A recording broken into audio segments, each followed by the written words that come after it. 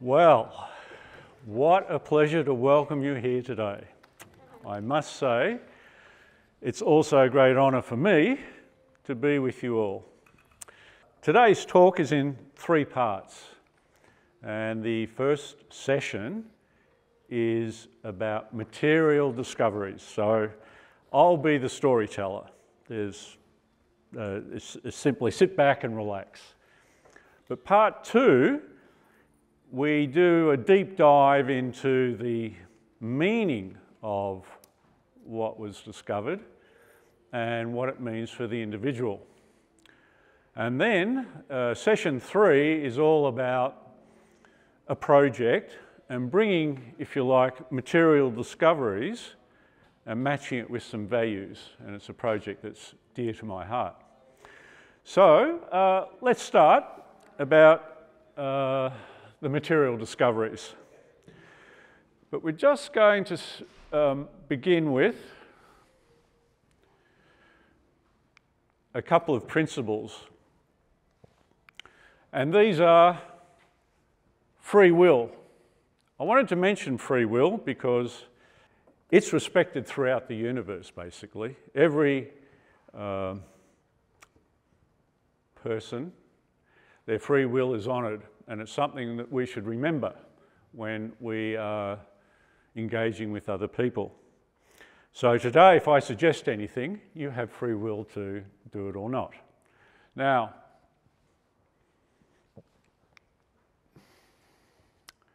this is interesting. All human beings have the ability to discern truth. Now, it's not an ability that's connected to any amino acid chain in your DNA. It's actually a spiritual endowment which comes as part of your personality.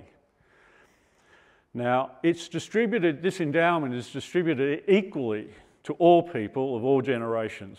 So everyone has the sensitivity to discern truth. And today, I'd like you to dial up your sensitivity. So, okay, next point. Are we accidents or are we here with purpose? And basically, this is the crux of the talk. It's like the framework. And obviously, I'm going to take the path of describing purpose. Now, purpose is a word that could be substituted for meaning. So what's the meaning of life? And this is, after giving it a little bit of thought, I can divide it into 2 parts. 1, you're experiencing life. That's it. That is the meaning. You are here, you are experiencing it, you're in your body. That's the meaning. But there's a second half to it. And the second half is to become one with the divine within and above. That is the second half of the equation. Now, 2,000 years ago, a man, and I'll use that word emphatically, a human man, demonstrated what you can do with human potentials in expressing the full meaning of life by putting in a huge effort in attuning himself to the divine within. And we're going to dive into that in session 2. All right. This is interesting, and I'll try to be as quick as possible. A prayer generally has some sort of self-interest. You ask for something. You know, you say a prayer, and I say, I'd like this, or solve this problem. Or you might move into worship, and you're just in a state of gratitude and grace. But I tried something very different a few years ago, and I couldn't describe it until yesterday. A name came up called the flip prayer. Now, what's a flip prayer? The flip prayer is basically where you put a request, you make time available, unconditional, and this is the beginning of my journey. I made time available. I wasn't asking for anything. I wasn't worshipful. I was very casual. And I made 3 weeks available. I had a certain amount of funds. And I basically said, all yours. Whatever you want me to do, I'll do. I'll go anywhere, travel anywhere on the globe, carry out any task. It was very casual. I didn't expect anything to happen.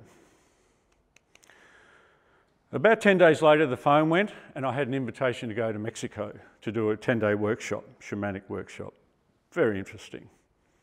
2 days after that, I had another invitation to visit the Pitjantjatjara tribe in Central Australia to learn about secret men's business.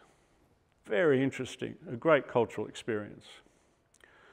Then 24 hours after that, I received another invitation to visit Sai Baba in India. Now, Sai Baba is a well-known guru in India and has done a lot of great social work and is renowned for manifesting all sorts of minor miracles like his divine ash and divine nectar and so forth. Anyway, and in a bit of a dilemma, I went to my good friend Trevor Jones here, who owns Hawthorne Travel, and I said, Trevor, where would you go? I've got this dilemma. And he sits in his chair, and he sits back and I hear the brain, turning over, and then all of a sudden one word pops out. He goes, Jerusalem. And I jumped. I said, that's it. And he leans forward, he goes, not going to send you. I said, come on, book me a ticket. He said, no, not going to send you. There's an intifada. There's a war going on in Israel. I said, don't worry. So after some arm twisting and a little bit of bribery or promise of a bottle of wine, he booked me a ticket. Next thing I find myself in Israel, handing my passport to the immigration officer, and I asked for a slip, not a stamp, but a slip, because I wanted to visit some other countries. The slip raised some attention with the immigration officer. Anyway, I get my passport, I step in, and I'm surrounded by 2 security guys, and I'm taken to a room, put in the room, and in this room there's one stainless steel table. He said, wait here. 5 minutes later, my bag turns up, it's put on the stainless steel table, the officer walks out. 10 minutes after that, a military officer walks in, a young female, and she says, please open your bag. So I open the bag. She says, why are you here in Jerusalem? I said, I'm a tourist. She said, there are no tourists coming to Israel. Sorry, Tel Aviv. She said, why are you here in Tel Aviv? And I said, well, I'm a tourist. And she said, no, don't buy it. She said, who are you meeting here? I said, no one. Where are you staying? I said, don't know, don't have a hotel. Have you booked a car? No, I haven't booked a car. And the questioning went on. And instead of the questioning being a straight line, it turned into a circuitous route. And it turned into a type of interrogation. So she's unpacking my bag, going through everything, till she came to the last item in the bag, which was a mail cylinder, about 1 metre long. And she said, what's in this? And I said, maps. She said, they're not tourist maps. They're too big for tourist maps. And I said, have a look. So she opened up the mail tube, rolled out the maps. And she said, these are high definition contour maps. What's going on? And I said, look, if you look at where they're all about the old city in Nazareth. I'm here to study the geography of Nazareth. And she goes, oh. And then all of a sudden the story fell into place. And she said, you're free to go. I turned up in Nazareth late, about 4 o'clock, and I had nowhere to stay. Right? So I'm in Nazareth, and I could not find a bed for love nor money. I thought the hotels would have been open, but everyone was closed. So I bashed on the door of a particular hotel for about 2 minutes, and then about 2 floors up, the shutters of a window opened up, this man stuck his head out of the window and he goes, "We're closed, can't you see?" And I said, "Look, I'm desperate. I've been travelling for 30 hours. I need a place to stay." And he hesitated, and then he said, "Look, if you walk up this road a little bit more and turn left up the alleyway, go up about 200 yards or 200 metres, and you'll see the entrance to a convent." And I knocked on a door, I told them my situation, they let me in, and this is what confronted me, which is the entrance to the convent. And it was so peaceful. It was like stepping into another realm. So I went to bed. Next morning, I get up, walk down to the breakfast room, one place setting, unrolled my maps, and the sister comes up and says, "Cup of coffee?" And I said, "Thank you." And then she said, "They're not tourist maps." And I'm going, "I've heard that before." And she says, what are you doing?" And I said, I'm sort of just want to get a feel of where the house of Jesus might have been 2,000 years ago. Now, why was I travelling with contour maps? Here's a quote from a book. "The home of Jesus was not far from a high hill in the northerly part of Nazareth, some distance from a village spring, which was in the eastern section of town. The family dwelt in the outskirts of the city. The home was located a little to the south and east of a southern promontory." Okay? About midway between the base of this elevation and the road leading out of Nazareth. So, I was able to do some basic triangulation. And I spent the day walking, taking compass readings and so forth. Now, the second morning, I get up, I go down, and the sister says to me, "How'd you go yesterday?" And I said, "Well, I've narrowed it down to 500 metres by 500 metres square. I think it was somewhere in this area." And she goes, "Look, since you're really interested in archaeological sites, under the convent we have a dig going on." And she said, "Would you like to have a look at it?" And I go, "It'd be terrific." So we walk down this hallway and we come to a bit of some steel iron gates at the end of the hallway. Gets the big old key, opens up the gates, and there's a marble staircase leading under the convent. And so I thought, this is interesting. At the first level we come to, she said, "Look up." And there was a Crusader dome, which was built about 1,000 years ago. Just a small cupola, but very nice. I said, "That's interesting." And then we walked down another flight of stairs and we came to a little alcove where there was some sort of religious ceremony that had happened, and they dated it to about 300 AD. So the site is under that window, looks down into the dig. Now, we went further and we found ourselves in a first century home under the convent. And this is where I was standing. This is the doorway to a first century home, and I was suitably impressed, but I suffered from tunnel vision, and I said to the sister, "Look, I've really got to go and finish my mapping." And she looked at me somewhat quizzically, just sort of, "Okay." And I left, and I went to do the rest of my mapping. That night, I go to bed. And at 2 o'clock in the morning, I just startled. I woke up and I thought, I've made a mistake.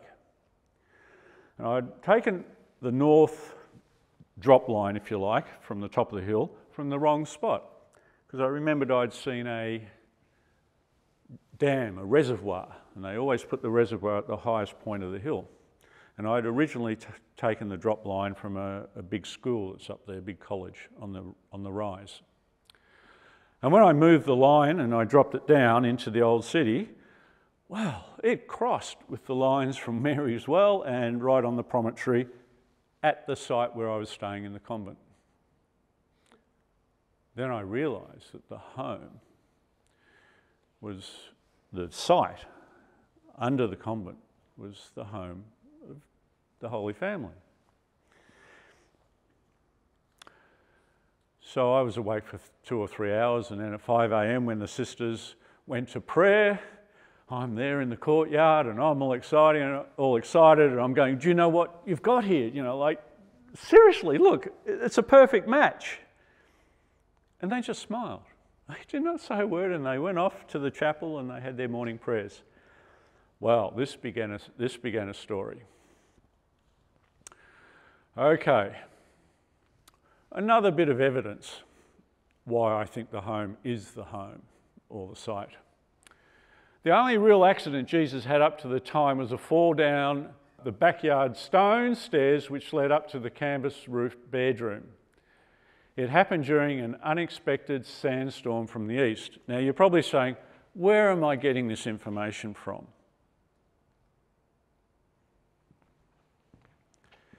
I always like to check my sources of information. A lot of people would know about the Urantia book. A lot of people don't know about the Urantia book.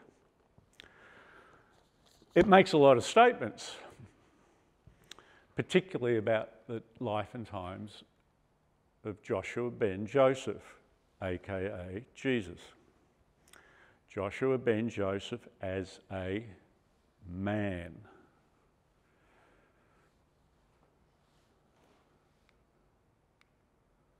Stone stairs. They were the stone stairs that he tripped down. After I realised it was the home, I spent 5 days photographing the entire site. The sisters gave me carte blanche. I photographed every stone, took measurements, did some research on the history of the place. Then I found out an archaeologist by the name of Father Senis had been there in the early 1950s, and he'd written quite a lot of reports. Now, I decided to go and look for these reports. And I went into all the Jerusalem libraries, and there was the card of Father Senis. But when I go to the shelves, all the documents were missing, library after library. And I went to the École Biblique, one of the most prestigious and secure libraries in Jerusalem. And there was the card in the drawer, Father Senis, the archaeological notes of the Sisters of Nazareth, missing. And I heard that the only way documents can disappear or move or be moved from such a library is by instruction from the Vatican. Could be true. I presume so. It's a very highly secure library. It's only for academics. So the plot thickens. Who wants to hide the location of this home? So, after a few years of searching, I found out through the sisters that there'd been a visitor from the Vatican by the name of Father Livio. So I spent quite a bit of time tracking down Father Livio and eventually caught up with him in Geneva. And I was with my colleague Neil Francie, and we had a meeting with Father Livio, and we asked him, he actually asked us, he said, why are you here? And we said, we're looking for the research notes of Father Senis. And he leant back in his chair and he said, they are very, very difficult to find. And we go, we know, we've searched every library and can't find them. And he goes, He said, wait. Quarter of an hour later, he comes back with a library trolley of documents. Father Livio slid across the table all the research notes of Father Senis. Then he slid across the table all the references that went back to 300 AD. And then I found out he'd trained as an archaeologist, so he had provided his opinion of the site and provided those documents. So there were 3 big piles of documents sitting in front of Neil and I. And he said, "You're welcome to copy them." That was an extremely generous gift from Father Livio. We took all the documents, Father Livio departed, we put all the documents back on the library trolley, pushed them down a hallway, and then we came to a landing. And at the end of the landing, my jaw dropped. And Father Livio's secretary, Yvette, whispered in my ear, she said, "You are looking at 50,000 religious texts," because in front of me was 3 floors of library books, and down on the lower floor I could see a team of librarians. One of the biggest collection of religious texts ever. Extraordinary. So we copied the texts, and here's a photo of all the documents, piles and piles of documents of Father Senis, other works. There's also a PhD work of some people from Canada who did the study of the site. So you can see there are a lot of documents all supporting the conclusion that I came to from a different path. A few years after I had come to the conclusion that this was the house, the sisters appointed Professor Ken Dark from Reading University to conduct a professional archaeological study, of which he probably nearly spent a decade, and only just recently published his book.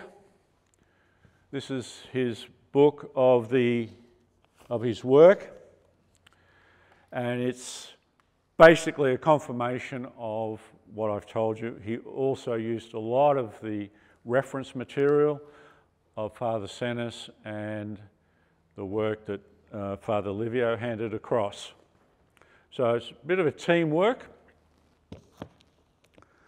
Now, the reason why this is controversial is that the Roman Catholic Church has built a huge basilica in Nazareth, stating that they've got the site. So it's controversial.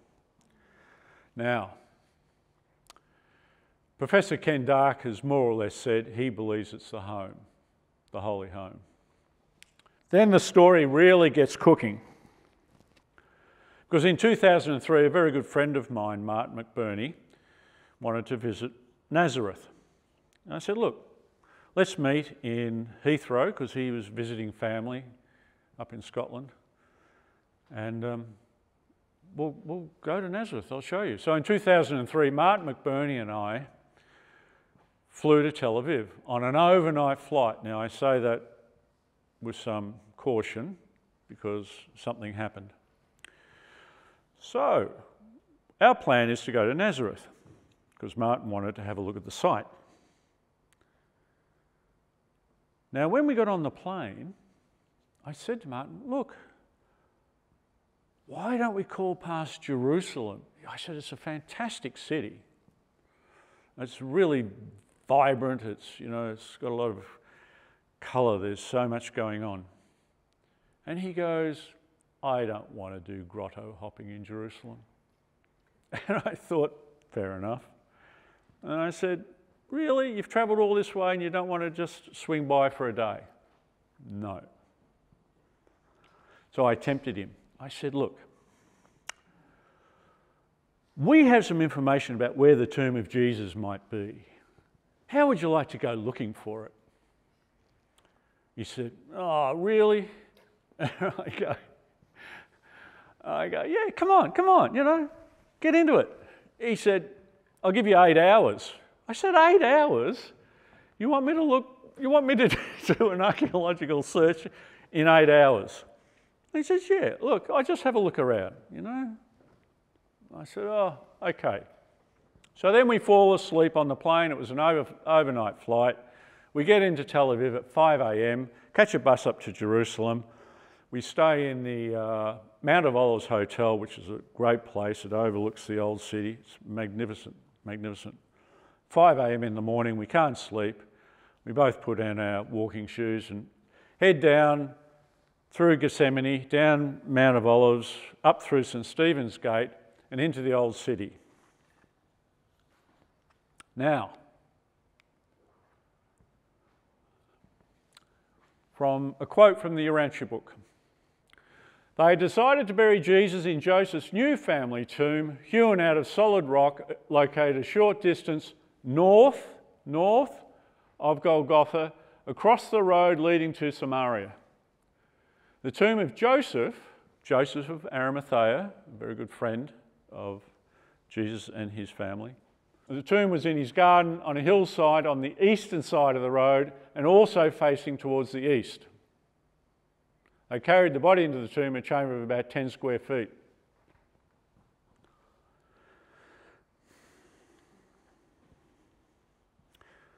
So, we knew roughly where the tomb was.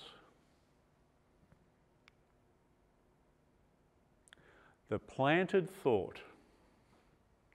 Now this is interesting, and this is where you have to use your sense of what is true. Because when I was standing at the carousel getting my luggage in Tel Aviv with Martin, and we're about to get on a bus to go from Tel Aviv up to the hills into Jerusalem, I say to Martin, "Do you know, I had dinner with Urs Rukti." I'll tell you about Urs Rukti in a moment.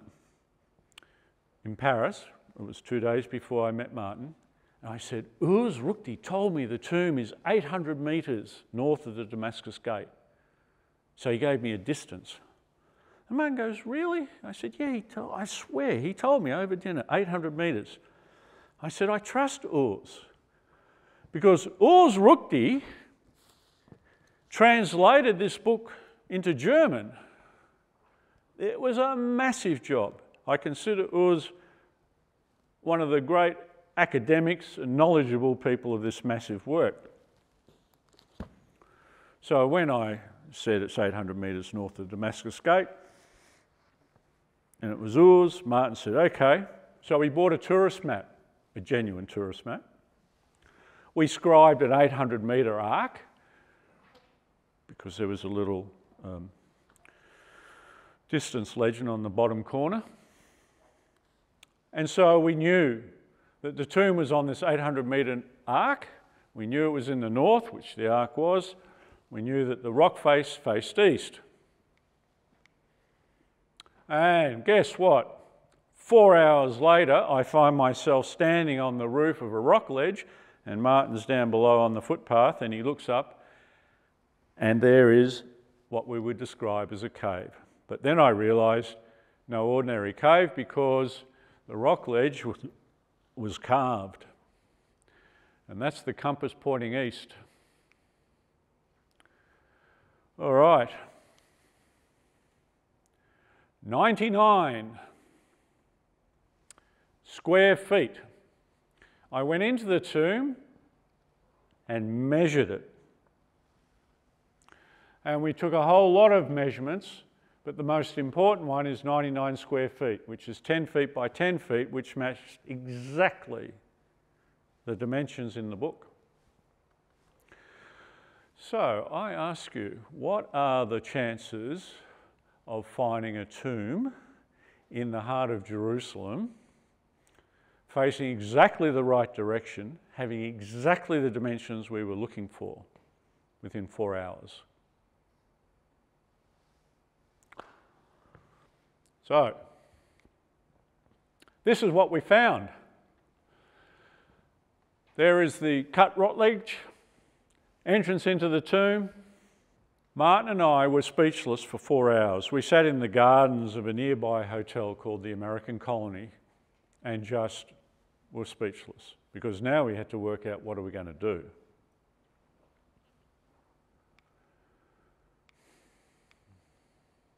There's another photo. You'll get a sense of it from this photo. You can see it was covered in rubbish. In fact, there was an old toilet cistern inside the tomb, and I was so offended by it, I was about to throw it out. And Martin said, "Steve, that's what's protecting it.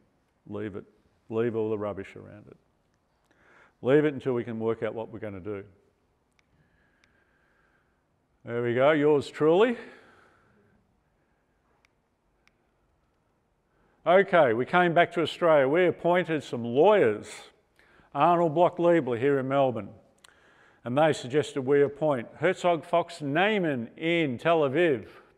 This is where it starts to get a little bit interesting. I made 2 reports. One on the home, all our logic, or my logic, rationale, reasoning about why I think the house in Nazareth is the Holy Home. Then I wrote a second report, the discovery of the tomb in Jerusalem and all our references. Then I made a brief summary in a registered envelope, and I sent myself 300 registered letters dated 2005. This is a legal document. Then I sealed all the reports, the larger reports, in registered envelopes, 2005. They contain all the information of the 2 discoveries.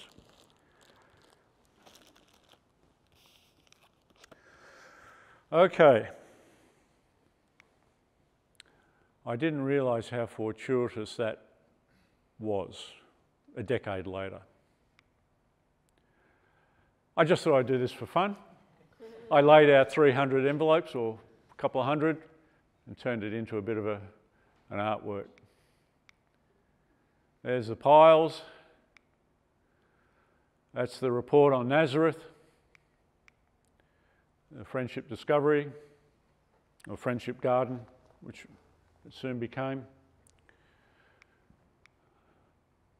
Registered and sealed. In 2005, a meeting was called between Herzog Fox Neyman, Jerusalem's top archaeologist, Professor Meir Bendov.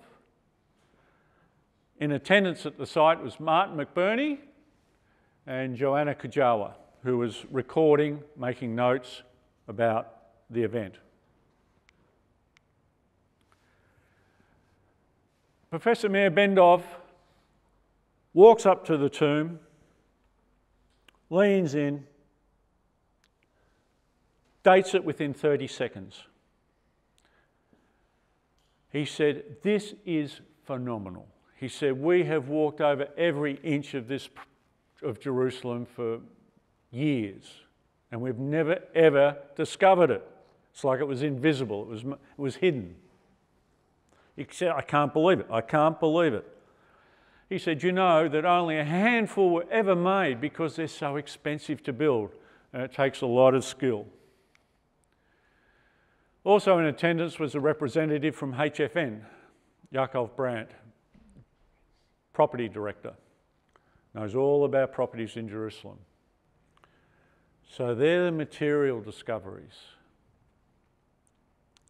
And you think that's interesting. Wait till session 2. Enjoy your coffee. Thank you.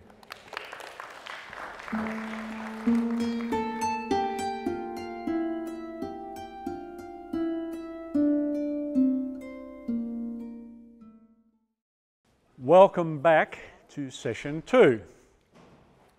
Now, we're going to a totally different change of pace or subject matter. The implications of these discoveries has led to me thinking, what's the real meaning? What's the purpose? What's going on here? So session 2 is doing a deep dive. We're going to do a deep dive into all sorts of ideas, and we're going to cover different religious thought and personal growth. We're going to talk about mindfulness, which is very important. So let's begin. The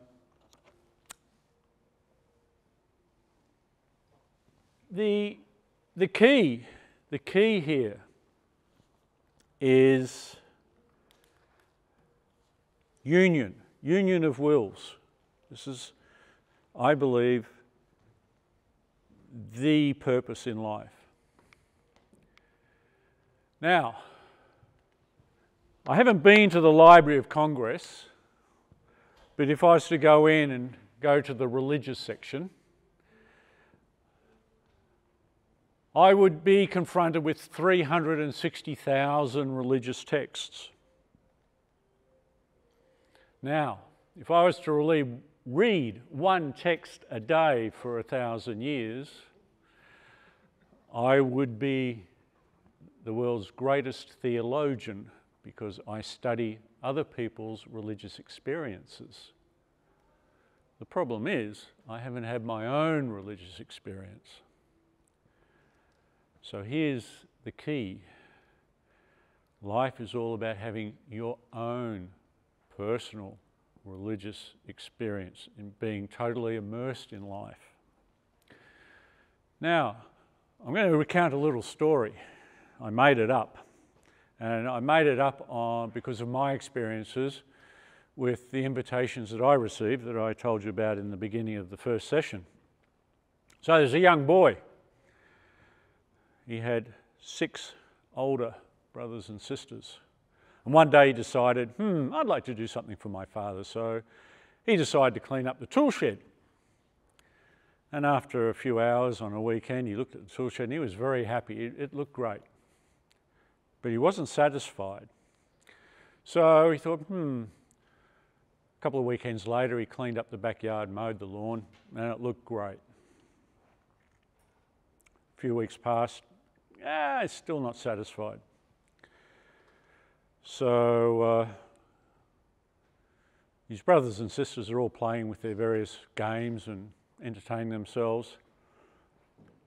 And they were very dismissive of his actions. They said, why are you doing this, He says, it's all right, I'm happy. And then he thought, I think I'll go and talk to my father directly, who was working in a study upstairs. And the other children said, you can't disturb Dad. He said, no, it's all right. I think it'll be okay.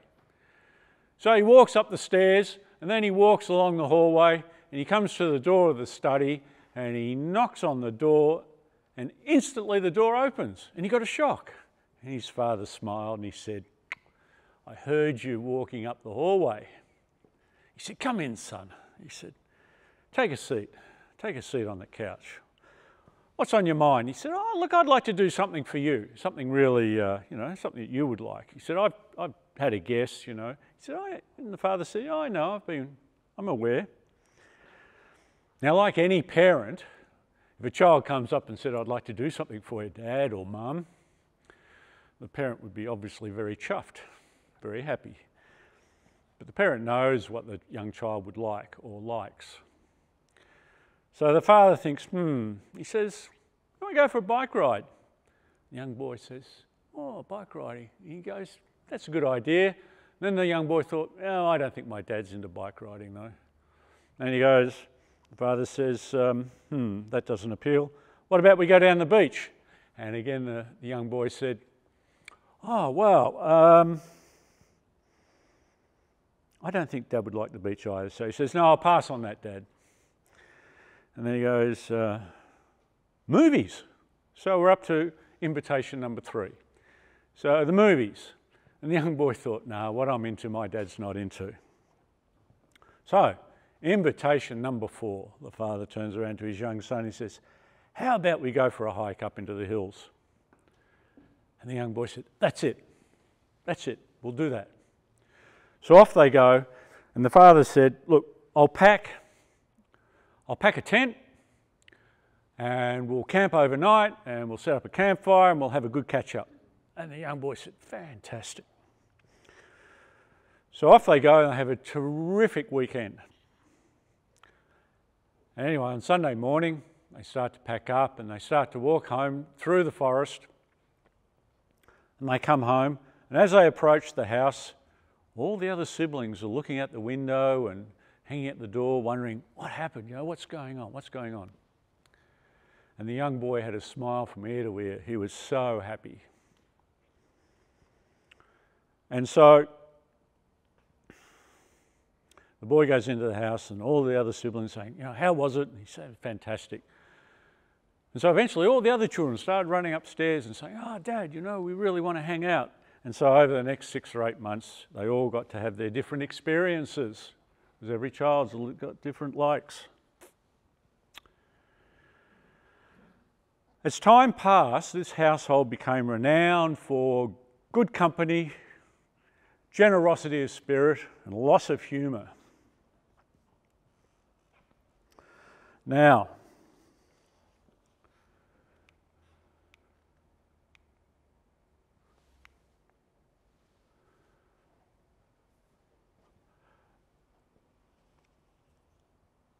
I'm going to give you an interpretation about God's will. The first one, it develops. Religion is evolutionary. It evolved from, you know, worshipping rocks, and then we started to get into nature spirits, and then we started to worship gods in the heaven. And slowly our ideas of religion grew and grew and grew. Instead of a vengeful God, we moved into a loving Father. You know, it's constantly evolving. So, some people say, oh, it's God's will. It's a disconnection. There's no personal relationship. And this is the key. We're starting to move into personal relationship territory.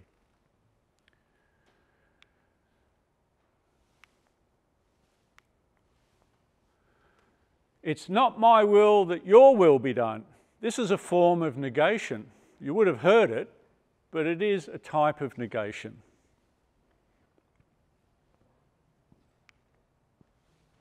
Then we move into the third one. It's my will, your will be done. Then, this is a positive affirmation. Okay, so it's developing. Then we come to the fourth one. The Father inviting his Son for a walk up into the mountains. It's a union of wills. I call this the supreme partnership, and this is where magic starts to happen. Okay, I'm just going to diverge a little bit because this is important. Before Joshua ben Joseph, and I like using the name Joshua ben Joseph instead of Jesus because there seems to be a bit of baggage around the name Jesus. This was his birth name, his family name. Now I keep saying, as a man. I'll come back to that. Now, women had little or no spiritual standing in older religions. We know that. What you don't know is that Joshua ben Joseph appointed women evangelists as a team, 50 of them, and 12 apostles. He was one of the greatest liberators of women's rights, particularly in that generation when men wouldn't even speak to women. He was a great liberator. And this is really important. Now you say, how do I know this? Because it's very detailed in this particular book about what Joshua did.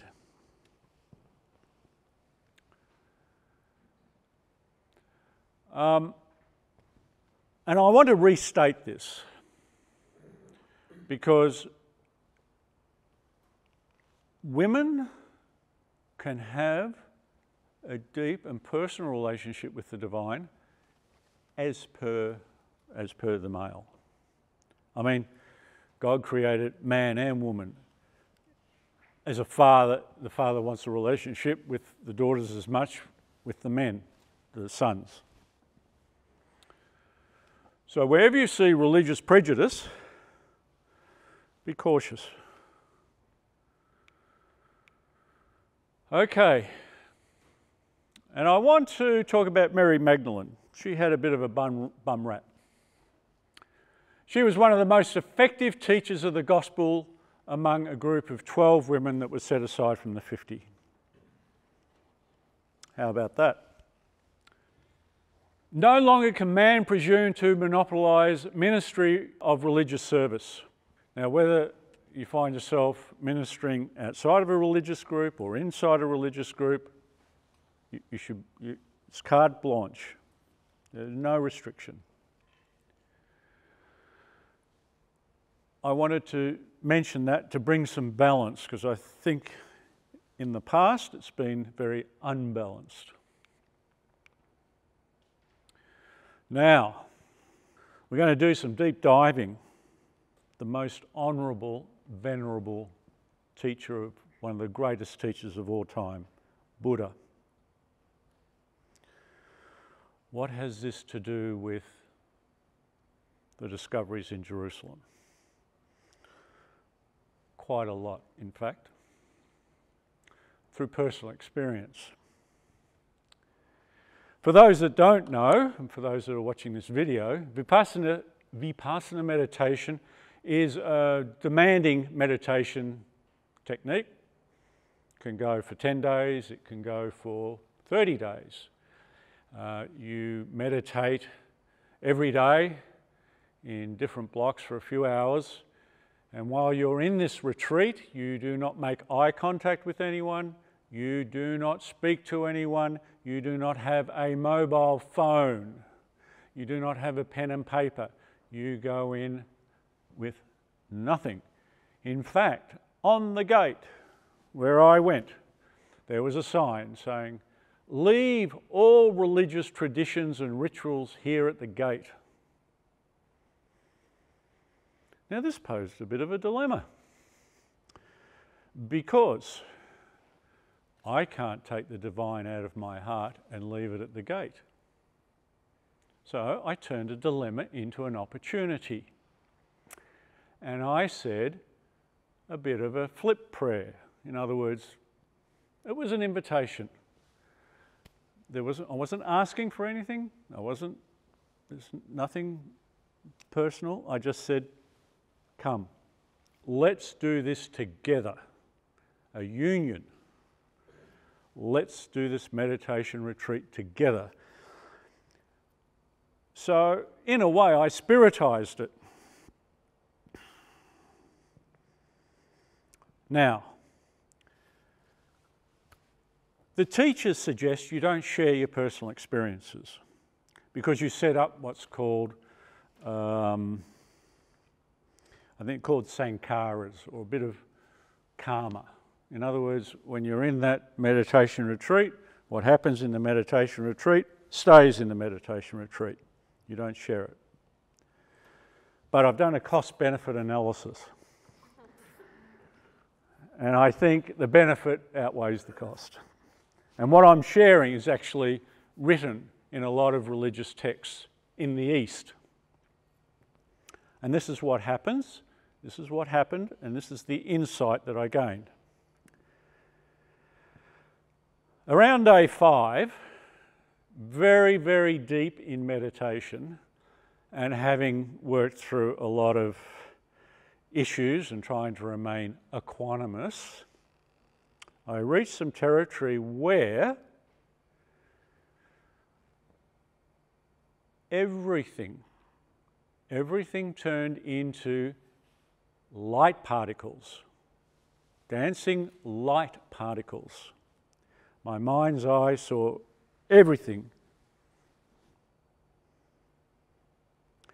This is a type of, well, these light particles are referred to in the Eastern texts as kaluppas, spelt with a K if you want to look it up, kaluppas. And they're, if you want to put it in terms of quantum physics, they're like energy particles coming in, coming out of existence, very quick. So you're in this ocean of light particles that are just dancing. And it is suggested that at this moment, Buddha said, all things change. That's true. All things change. But as I was reflecting on the situation I found myself in, I thought, it's interesting. Do I change? And then one of the greatest universe paradoxes became very clear. And I may be able to give you an explanation. Because me is the paradox. You are the paradox. And the paradox is this. Personality is changeless, but undergoes constant change. It is the only thing in the universe that holds this quality. And I thought, how can that be? How can we stay the same? Stephen, I'll always be acknowledged or known as Stephen, but undergo constant growth. Okay.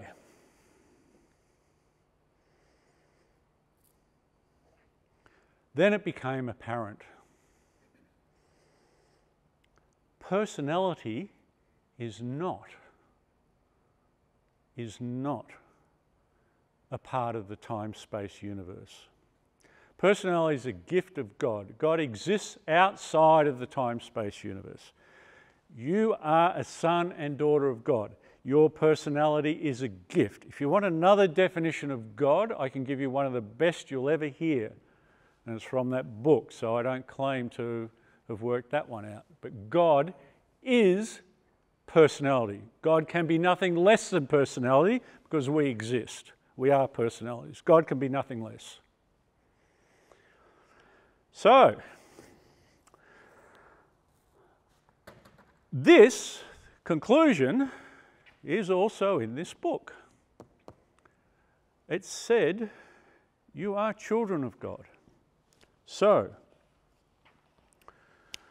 now what? In this state of what they often call samadhi, I thought, okay, that's a nice conclusion. Let's get on with the meditation. It confirmed what I'd read. I'd experienced, I could see what the paradox was, and I came to believe in the explanation. So I said, okay, what now? So the meditation finishes. 4 or 5 days later. And there's a, what we call dining hall. And in the dining hall there, at the one end of the dining hall, there's a servery bench. And I walked over to the servery bench and I ordered peppermint tea, I think it was. And I had my back to the room. And as I'm waiting for my peppermint tea to brew and get some honey or whatever, I hear these words. And this person says, I would like what you have. I couldn't see it, obviously I was looking, and I thought, oh, I wonder who they're talking to. And I heard someone else say, yes, we would like what you have. And I go, oh, that's strange. And at the third time, when I heard it for the third time, I turned around and the entire meditation group were standing in a semicircle around me, looking at me.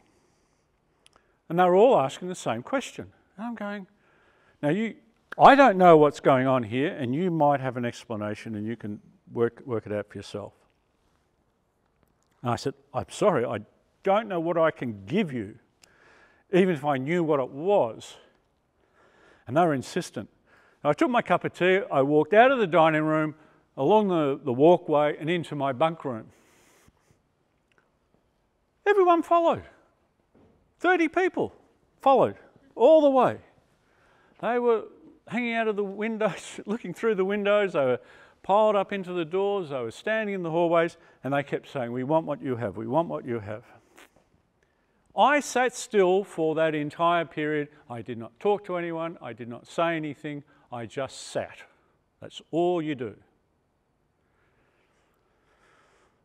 What is going on? And then weeks later, I realised what was happening. When you ask, it happens. Some chemistry, some I can't describe it. Something happens. Now,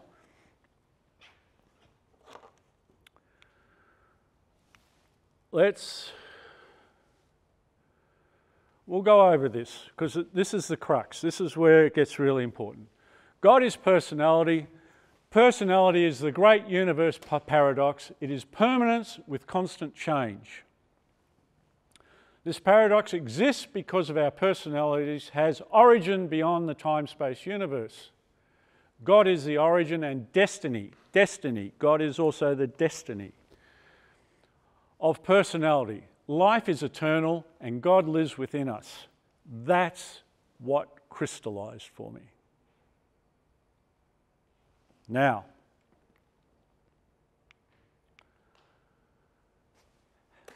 let's do an exercise. Any mindfulness practice,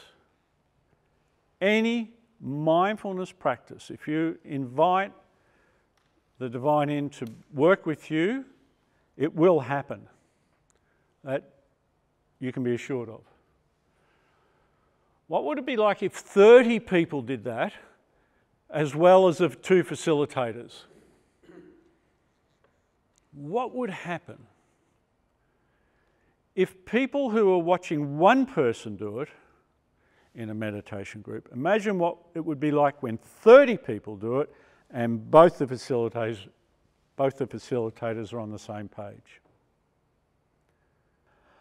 I think it would supercharge Buddhism. The mighty ship of Buddhism. Let me give you an analogy. At the end of this pier, there is a huge ship. Fantastic. It's full of countless people and a brilliant crew, let's call them teachers. But the ship is still tied up at the wharf. All it is waiting on is its captain. And the captain is the divine leading within. Once the captain boards the ship, that ship will set sail across the 7 seas.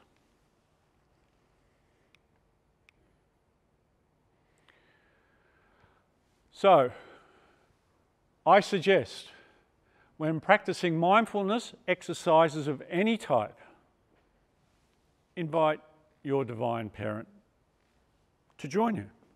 Explore. But now, I'm going to give you a few suggestions.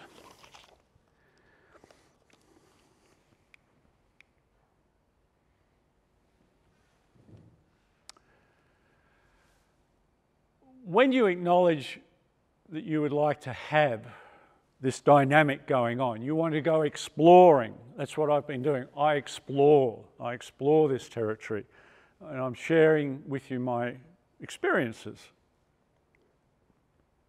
How does one have a relationship with God without any religious institution involved? Right? How can you do it personally? Ask. I mean, you are all beautiful people. You're all very gregarious. You're all very friendly. Okay?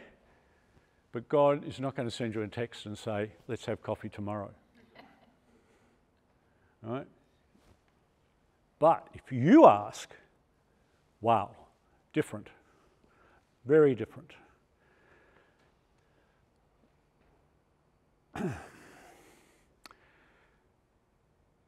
Joshua, and Joseph is a son of God. But he divested himself of every spiritual resource that he could have called or is embodied with. He divested himself of everything. All he wanted to do, not all, what he wanted to do was to demonstrate what a human can do with human potentials, right, when working with his Divine Father. Many of the miracles in the earlier part of his life happened because he was aligning himself with his Father's will, and the miracles were happening around him. He didn't expect it. He was as shocked as much as anyone else. So, ask. Now, when you ask, you get choices. Do you want to go bike riding? Do you want to go to the movies? Do you want to go up in the hills and go camping? Or do I want to go to Mexico and enjoy a shamanic retreat and explore altered states of consciousness for 10 days? I chose to go into a war zone. It's about choosing. The better your selection of choice in the decisions that roll across the horizon towards you, the better the outcome. So ask, choose. Next, I have spoken to you about the God of personality. If you want another, I particularly like this one. See God as a friend. Fantastic. It's in that book, the Urantia book, in the very last or second last chapter, right at the end of the chapter, it says, Jesus, Joshua, saw God as a friend. As a friend. The paradigm I'm suggesting to you is dynamic, it's full of relationship, it's not chained down by ritual or tradition or ecclesiastical authority. It is one-on-one, and it was demonstrated 2,000 years ago. So,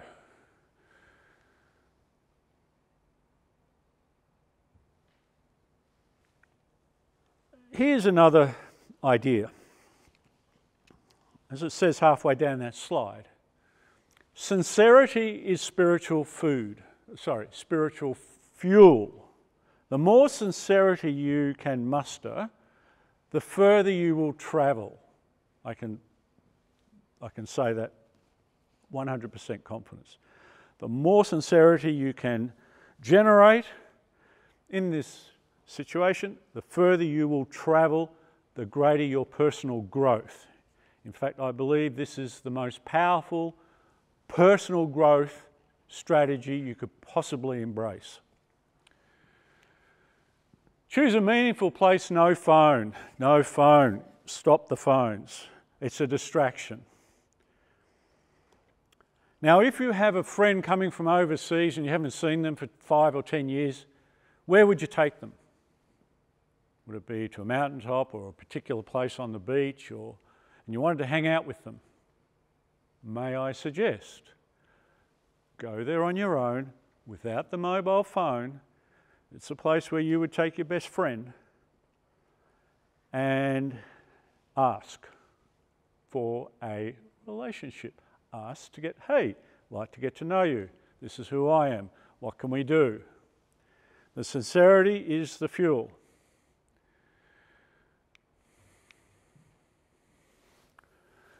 Okay, at this moment, the individual now has spiritual sovereignty. You have total sovereignty over your life. Really empowering. During this period, you might like to make your own ritual and tradition. Why not? Those 360,000 texts in the Library of Congress all have got their own personal interpretations and traditions and rituals and all of that. That's their journeys. Have your own. Structure it. Watch the magic unfold. Okay. We're still deep diving. Once you are in this space, in this new, we'll call it realm, I like this realm of activity. The journey is both inward and outward.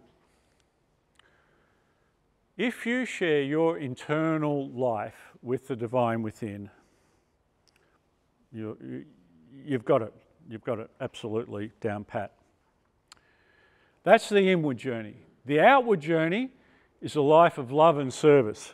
Now, this is where we start to get into the practical things and why many of the things that are happening in this world today aren't functioning the way they should, as we well know. So the outward expression is love and service. The inward expression is sharing your inner journey. That is your career. It is both in and out at the same time. Okay, levels of spiritual growth. Now that you're getting into it, who's walked down these paths before in history? Well, I've put them into three categories. Practitioners of service and doing good. Wow, you know the service organisations around this world? Rotary, Lions, who knows, countless service organisations.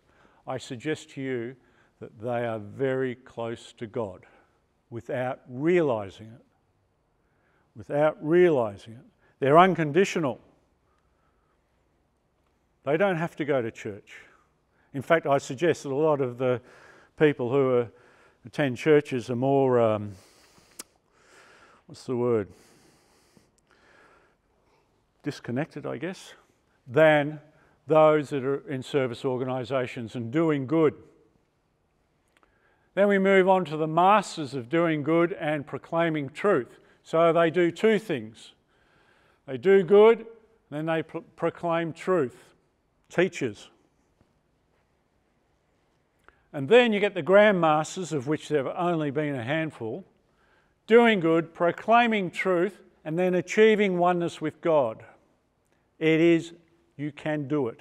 You can do it. It's your destiny. It is the destiny of every human being. You are not born out of a whim. You have purpose, divine purpose.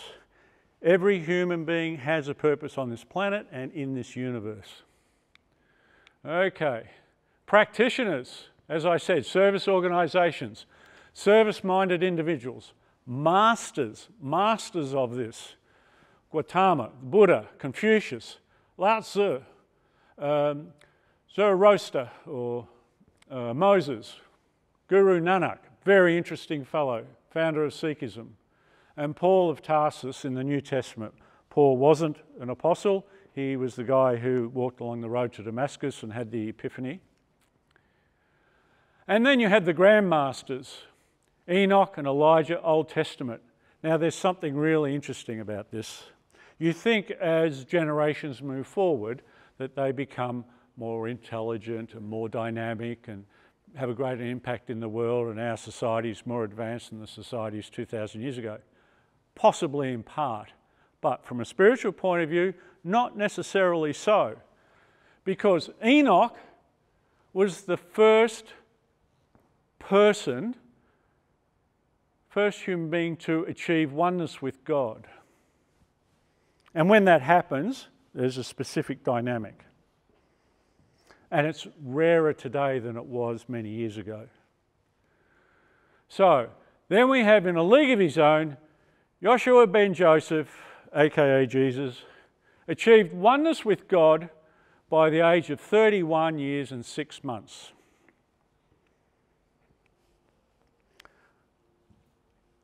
I said in the beginning of this talk in session 1 that life, the meaning of life, has two purposes. One, you experience life. 2, discover your destiny. He mastered that. Joshua the man, not the Son of God, I'm impressing upon you, Joshua the man, only using human capacities and abilities, achieved oneness with God by the time he was 31. That sets a challenge for every one of you. That's why if people in their 20s and late teenage years really go for it, you know, they can cover a lot of territory in 20 or 30 years. For us older guys, you know, we're starting a little bit late. We've got a handicap. Okay.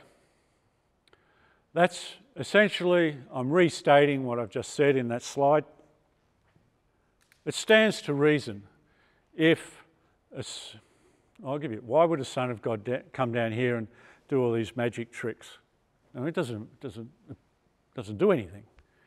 You know, he's demonstrating. He's showing you how it can be done. He's showing you all the worlds of the universe what can be done. Okay, now we're getting into some more interesting territory. We talked about social service. Jesus taught the preeminence of the individual, spiritual sovereignty. That is the core of this divine truth that he always taught. The truth was, you are a son and you are a daughter of God. Love each other. Work together. Now, in today's world, the preeminence of the individual does not sit very high in our social structure or social ladder. Okay, the will of man, decisions, determines his experience. Okay, we've talked about the way you decide, the way you choose determines your experience. Okay. So he taught the importance of will and the right way to choose. Then he taught fellowship, friendship with God. I've mentioned friendship. He taught that. He taught loving service and the transcendency of the spiritual over the material. In other words, the spiritual realm dominates, if you like, for want of a better word, the material world. Okay. So you've heard the word gospel and you think, oh, gee, you know, what's going on here, you know? The world has never really attempted to live correctly. It's always been hijacked.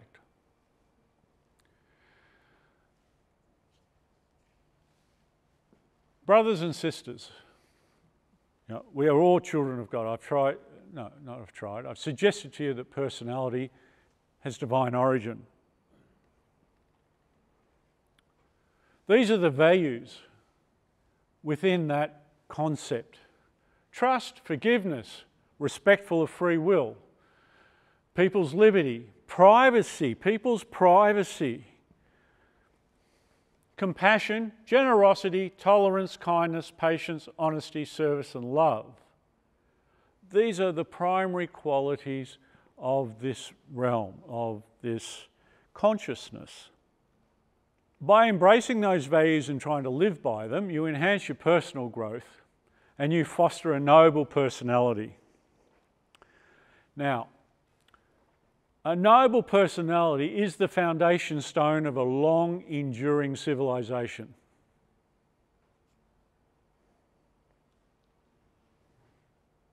That is a fact.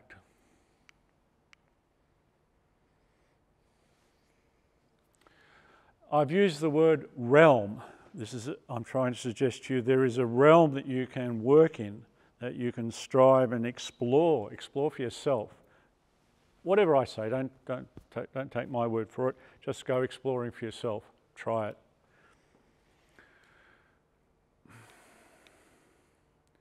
Okay. Now, the following values retard personality. When embraced, the outcome is personality disintegration and civilization crumbles. These are abuse of trust, manipulation, deception, controlling, corruption, stealing, greed, blackmail. I'm sure a lot of you would realise or see examples of that in our society. It's not healthy. Our society is in grave danger. A lot of people are getting stressed.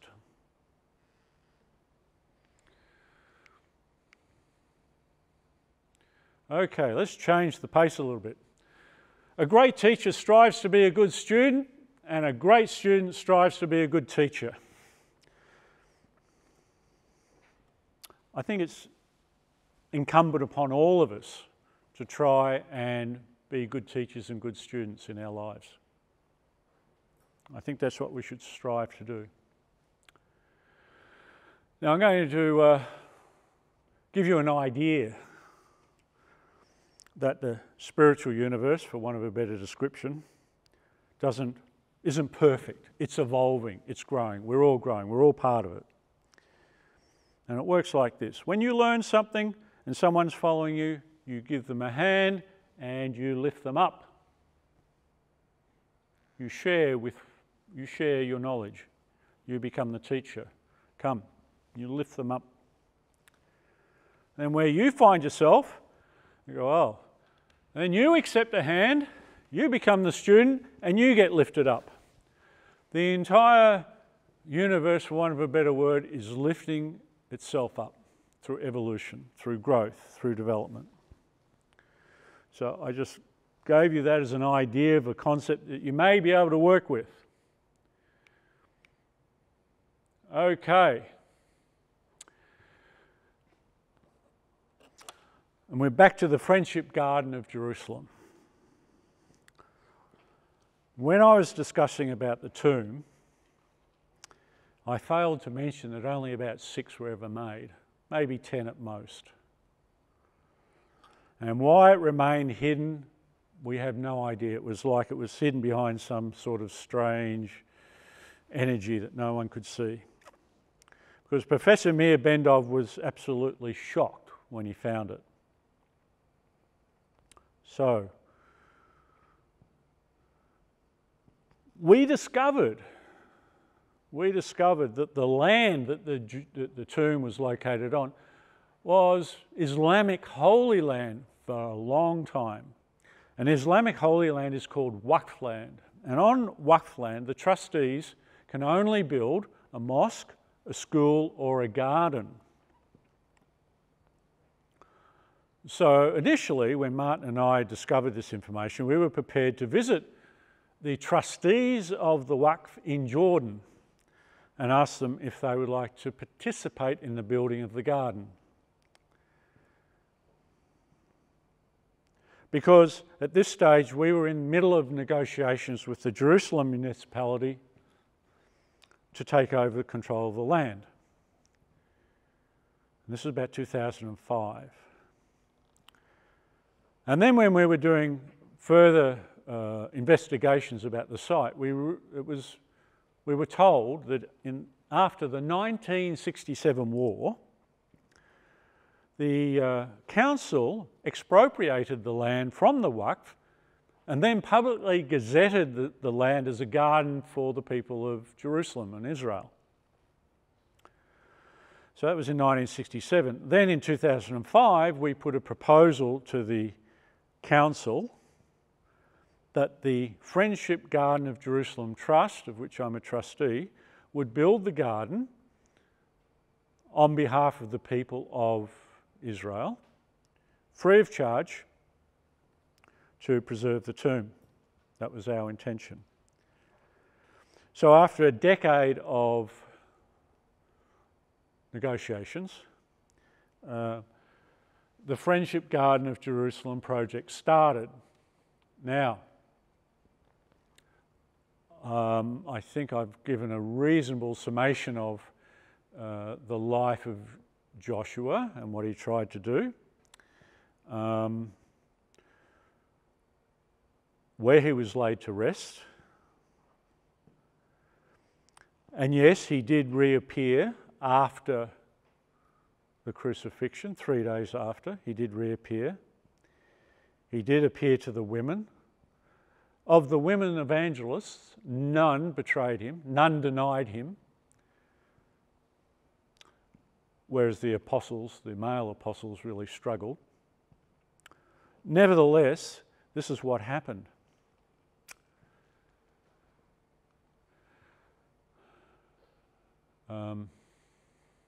Peter, one of the apostles, was so overcome, in fact all the apostles were so overcome by the resurrection, that they kicked off a religion that was basically a relationship with the risen Christ.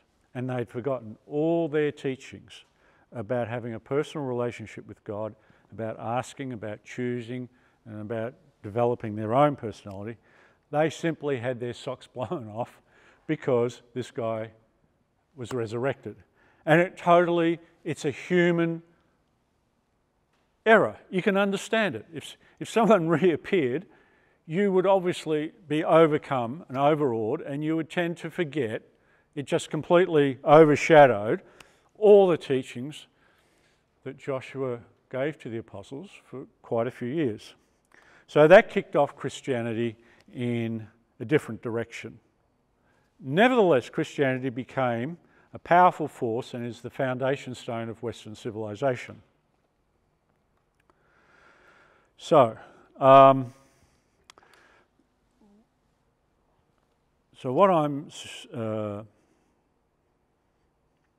what the Garden Project is about the individual having a personal relationship with God and a personal relationship with one another. That's why it's called the Friendship Garden of Jerusalem. We're trying to uncover the original values of what was taught 2,000 years ago, and hopefully this project will be a symbol of interfaith harmony, because it was once Islamic Holy Land. It was then declared land for the people, a garden for the people of Israel, and then through the generosity of the municipality, it was handed over to the trustees about 10 years ago. So now we're moving forward on the project, and I'm going to explain a little bit more of the project after lunch. So thank you very much.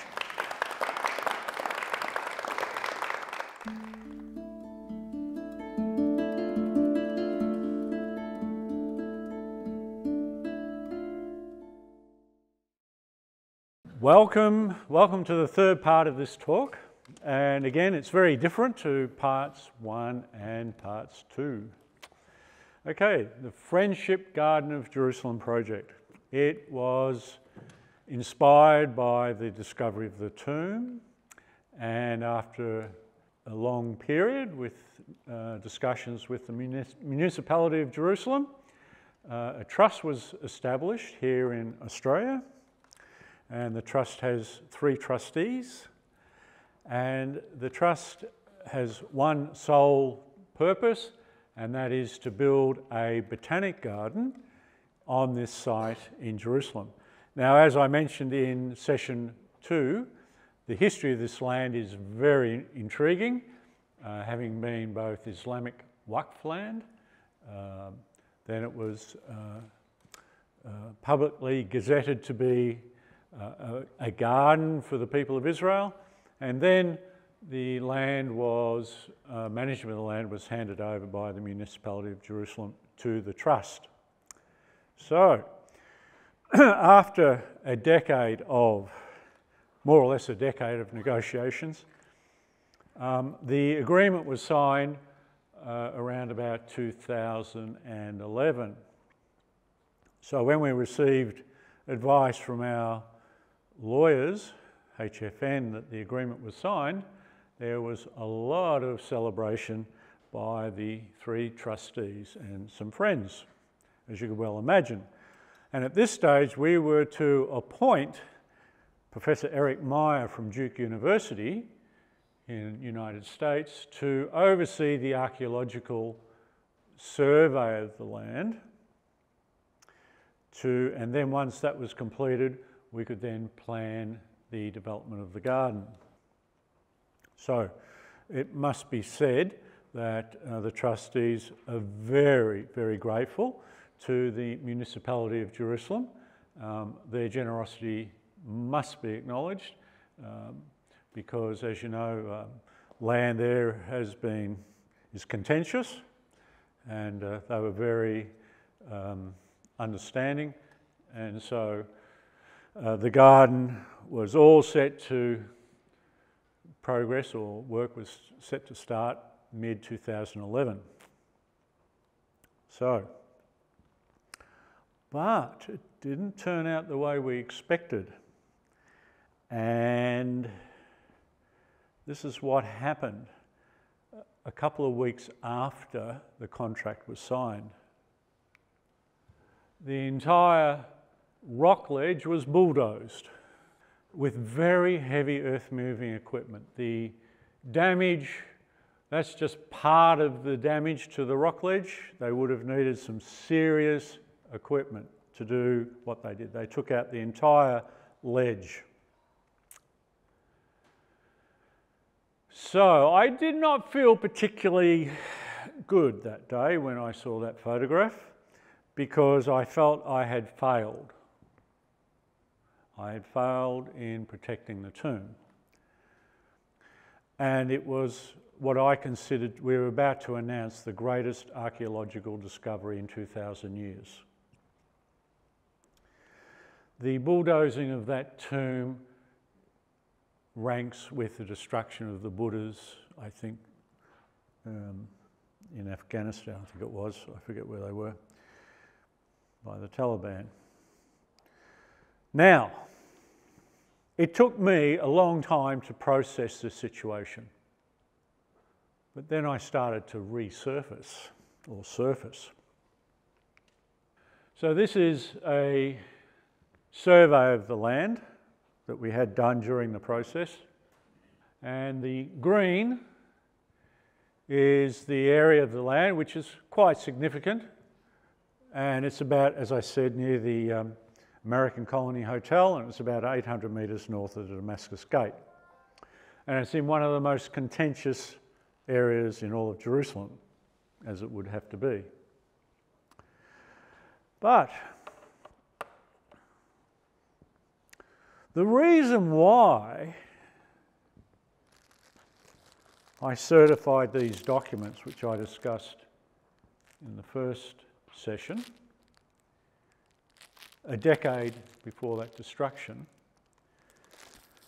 was that I decided to write my report on the home in Nazareth and my report on the tomb and seal it, was that if one of the sites proved correct, by association, I could say the second site would have to be correct. Well, pretty much. So I used the principle of association as the best way to give a proof of two sites. So if one proved legitimate, there's a good chance the other would as well. And the reason why I made 300 of these is for events like this, because I thought, well, I'll just make a summary of the two discoveries, and I can simply take this legal document, run a knife down it, open it up, and read what I wrote at the beginning of the two discoveries. So, in a way, the destruction of the tomb, in a strange way, is sealed in these envelopes.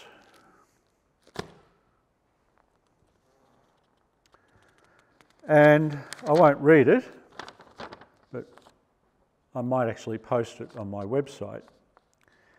And it gives a lot of information about the home and the tomb. And there's a conclusion.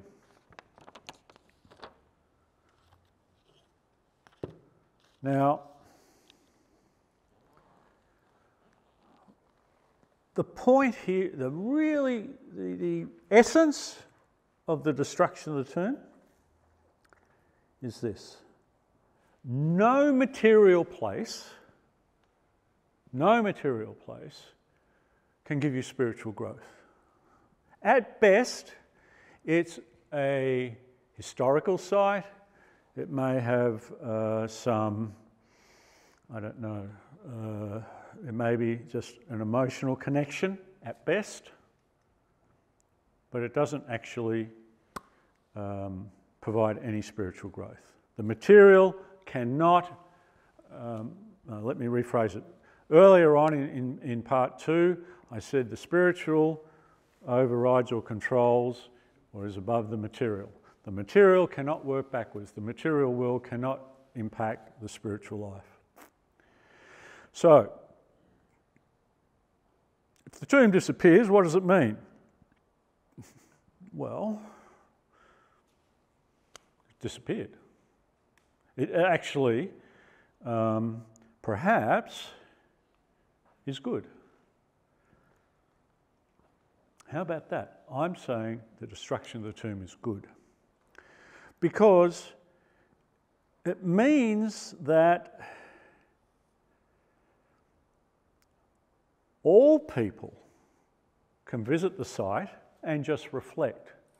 There's no building, there's no religious organisation built around it, there's nowhere where people can drop down and pray, or, you know, they just have to be in their spirit. And I thought, it sounds a bit like building a garden like the Garden of Eden, doesn't it? So that's what I decided the garden should be like, a Garden of Eden, a garden of botanic splendour. So, once the tomb was destroyed, it actually enabled me to rejig my approach. And with that in mind, I thought, well, let's proceed and start asking people to support the garden project. Well, this actually happened before the destruction of the tomb. This letter is from Dame Elizabeth Murdoch, one of the great philanthropists of Australia. And we had a meeting down at her farm, Cruden Farm, as you can see, in 2006. And she was a great supporter of this project. She saw great potential. And in the second letter, you'll see that she was also actively seeking support from the director of the Botanic Gardens. Now, I'm not one for putting up personal correspondence, but since Dame Elizabeth has passed on, this is more of an historical document, but I just wanted to give you an idea of the support that was coming in for this project, and I hope that in time other people are inspired, like Dame Elizabeth Murdoch, to support this botanic garden as well. She was a fantastic gardener. Her garden in Cruden Farm is really something to go, have a look at. In fact, how I met Dame Elizabeth Murdoch, I was in fact a gardener. I was a gardener at a National Trust house called Como House here in South Yarra. And she was on the garden committee, and I was one of the gardeners, and often there'd be a sort of small meeting about, what had to be done around the garden. So that's where the connection was. So we are inviting all people from around the world to contribute to this building, to this construction of this botanic garden. We're also inviting botanic collections from around the world to offer plants for the garden. We will make arrangements for those plants to be sent to Israel, quarantined, checked, and then they will be placed in the garden, and everything will be noted, and we'll be able to tell where the plants came from, who donated them, and obviously we need funds. We'll be building large irrigation systems, and then there has to be facilities for the people. So we're going to make this a really special garden. So our goal is to raise $2 million, and I'm giving myself 24 months, and this presentation is the first public presentation of our fundraising campaign. I'm giving you a quote from the book that I referred to, and leave it with you. This sublime search for God of the universes is the supreme adventure of all inhabitants of all the worlds of time and space.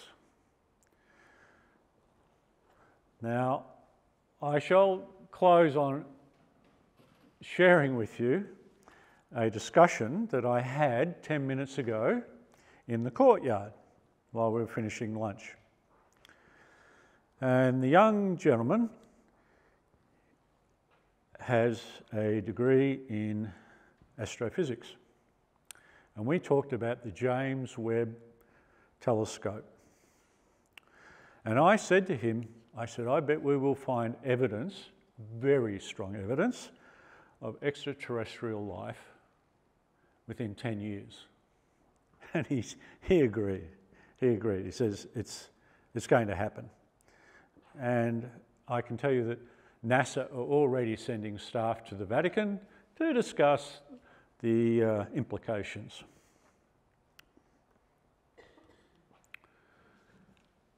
I'm going to go out on a limb here.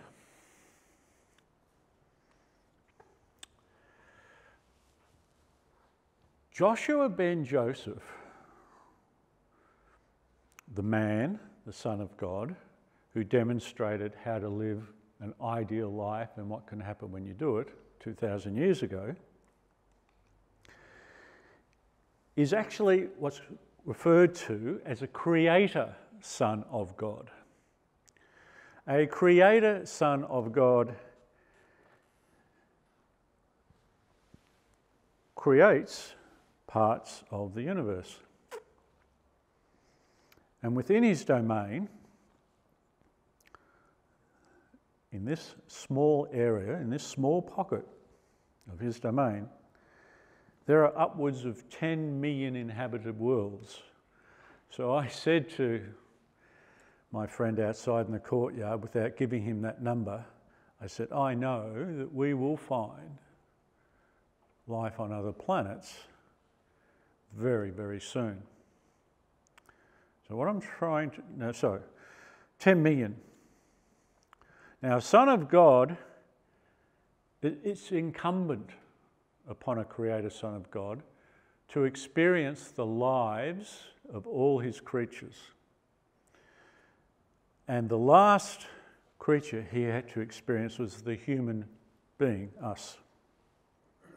So he made a conscious decision to live a human life. Now,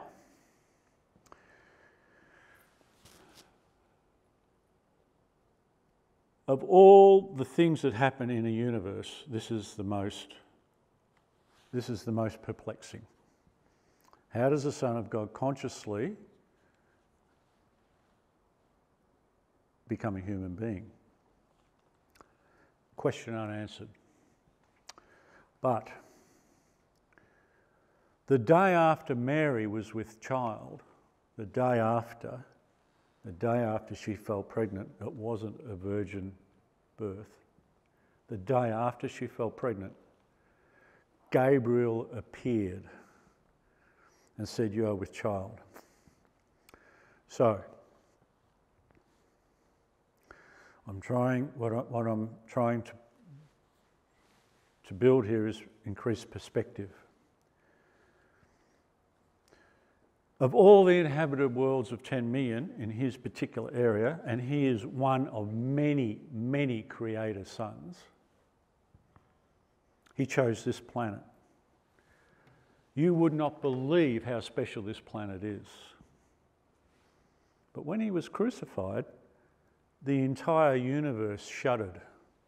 The entire universe shuddered at the sight. Yet,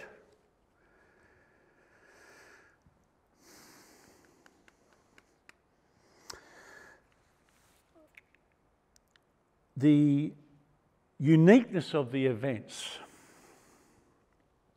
and the discovery of the home and the discovery of the tomb puts the whole story together and concurs exactly with the information in that book that I mentioned, precisely. Now, I said to my friend when we were sitting outside in the courtyard about life on other planets, I said, you know, I have this idea that religion is proportional to distance. And he goes, what do you mean? And I said, well, as man developed, he lived in a cave, his distance of operation was very limited, he hadn't learned to train animals and so forth. So his religion was worshipping rocks or very basic, whatever was in the area, he sort of had this urge to spiritize. And then as he started to ride horses, he started to get the animal spirits coming in, his distance increased, and so his religion evolved. And I said religion evolves in part 2. It's dynamic, it's always evolving, it doesn't stop. And so then he discovers the boats. So he starts sailing. So what happens? His gods start to move into the skies. You know, he's charting from the stars, and then the gods start to become, gods up in the many gods in the universe. So as distance increases, so does his religion to match. His religion always has to change to keep up with his physical, scientific growth. That's my theory. Now we've got a problem because the James Webb Telescope is just beginning its work, and it is going to find extraordinary things. In about 8 weeks, it will reach the right temperature, and its equipment, its infrared equipment, will get into gear. So now we have a universe that is essentially limited, exponentially. We're learning about it at an enormous rate, and distances just keep going. The James Webb will be able to look further back and increase our understanding of the universe more than any other telescope, greater than the Hubble. It's really important for us to feel comfortable in the universe. It's very important for us to feel that we're a part of it. It's very important to have an emotional connection with the universe and not be overwhelmed by it all. The universe is not a cold mechanical clock. In fact, the universe is more of a living system.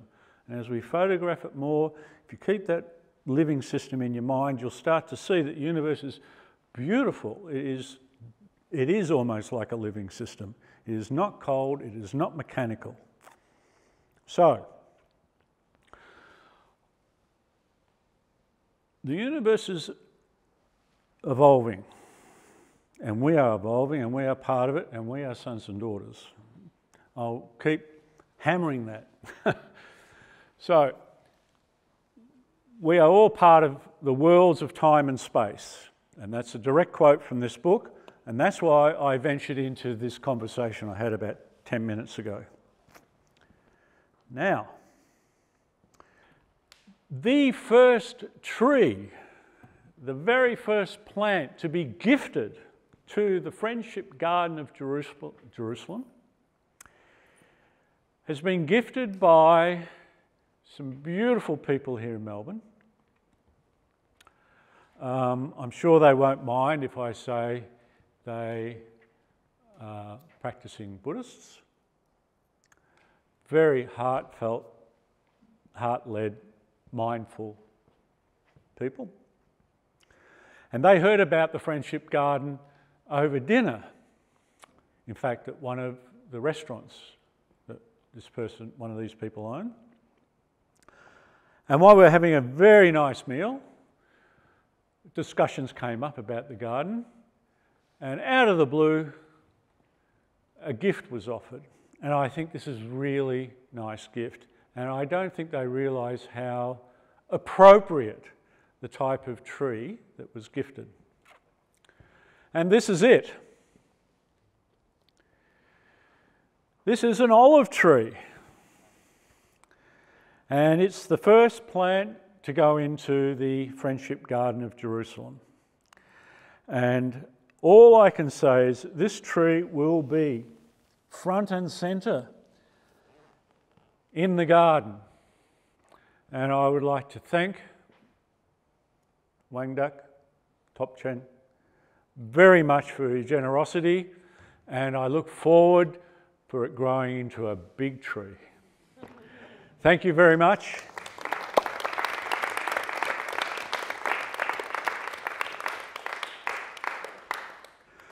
So that pretty much wraps up the presentation about the discovery of the tomb and the home, about the meaning for the individual, and this project in Jerusalem, which is, in my mind, both material and spiritual. It's a material expression of spiritual values, and I do hope some inspiration and comes your way, and you might like to help us build this garden. It'll be certainly something to behold when it's finished, whenever that will be. And so I would like to take this time to thank you for your attention today. Hope you've enjoyed it, and we may see you again somewhere around. And so we shall keep you posted. You can visit my website and visit the website of the Friendship Garden of Jerusalem and watch its progress online. So I hope you got something from today, some inspiration, some aha moments, and I look forward to seeing you in the future. Thank you so much.